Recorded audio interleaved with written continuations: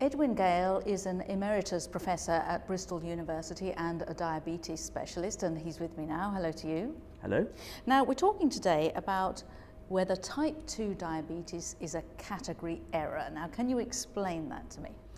Okay, well, it may sound a bit of a philosophical question, but in this opinion piece, I have pointed out that you can only answer a question if you can formulate the question in a way that makes an answer possible. And this brings us to what a category error is. A category error comes when you ask a question in one sort of way, but the answer is actually in a different category altogether.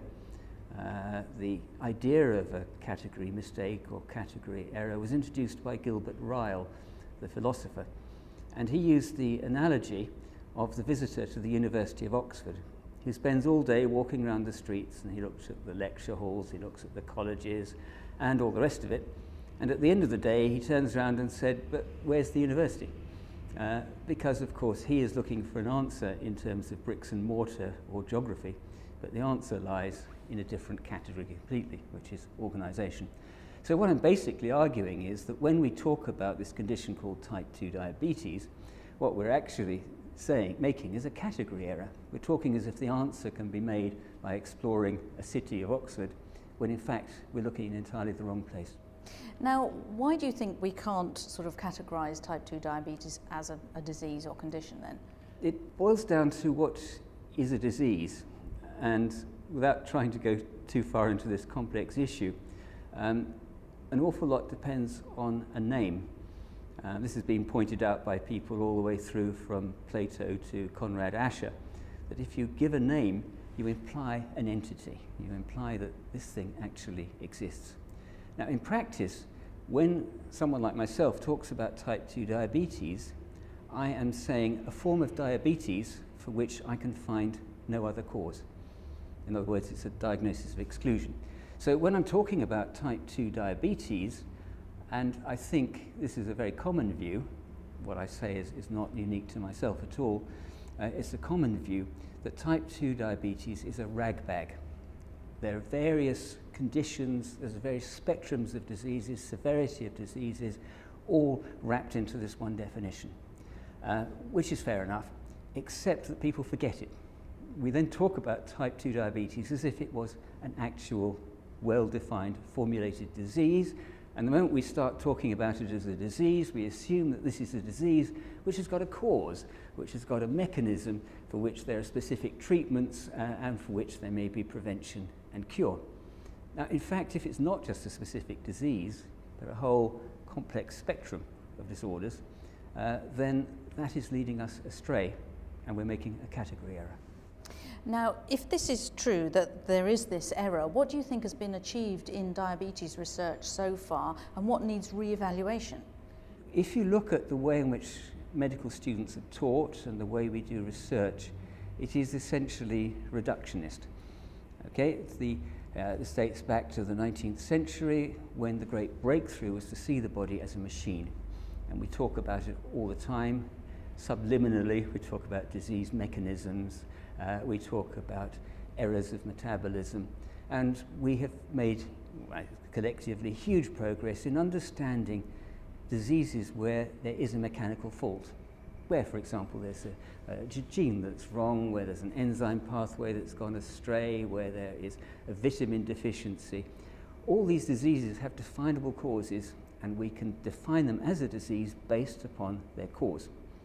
But in the recent years, what has emerged are the so-called multifactorial diseases, of which diabetes is an example, hypertension is an example, cancer is an example. The multifactorial diseases actually can't be defined in terms of their cause, because we don't have a mechanism. All we know is that a whole variety of body processes converge on a single endpoint, which might be a high blood pressure, it might be a high blood sugar, it might be obesity. And in fact, those things all go together. So to pull out diabetes and forget the obesity, the hypertension, and all the other associated conditions is actually to impoverish it. We're trying to pull out one disease out of what is a very complex spectrum. So what do you think are the implications regarding therapies and treatments, and what are the implications for clinicians and researchers? I think, first of all, that if you talk of type 2 diabetes as being a single condition, you're going to then automatically, and without even thinking about it, assume that there is a single best treatment and there is a single best pathway to follow. Now, I think any clinician knows that the people coming in to a diabetic clinic are enormously heterogeneous. They're very varied. Some have a major problem, which is actually being overweight. Some are thin, but they also have diabetes, but they might have high blood pressure. What my concern is that by extracting out the type 2 component and trying to treat that in isolation, we're missing the main message. And in fact, guidelines that have come out are mainly limited because they are one-size-fits-all guidelines. You have, quotes, type 2 diabetes, therefore this is the treatment that you need. But there's a difference. If you're 40 or if you're 90, there's a big difference. If you're in, let's say, South India or in Arizona, there's going to be a very big difference. To come up with the idea that one treatment is ideal for everyone makes no sense. And of course, people are increasingly seeing that, and they're saying, well, we have to individualize guidelines. Now, if you individualize a guideline, you mean treating the patient in the way that individual patient should be treated, which is what doctors like me thought we were doing all along. So that's why I'm very skeptical about guidelines. They're useful as guidelines, but they can lead to over-treatment, particularly in people like the elderly, who actually don't need such intensive treatment. And finally, you prefer a different name for type 2 diabetes? Well, I think that people get hypnotized by a name. If I spoke to any of my colleagues, they'd say, yes, of course, type 2 diabetes is a complex of many different disorders. And then, next moment, we're sitting down together and I'm saying the treatment for type 2 diabetes should be. In other words, it's an example of cognitive dissonance. We can hold contradictory and conflicting pieces of information in our head at the same time. As I said earlier, a name can be very deceptive. And therefore, it's best to have a name which makes no assumptions. So I have proposed that we should talk about idiopathic hyperglycemia.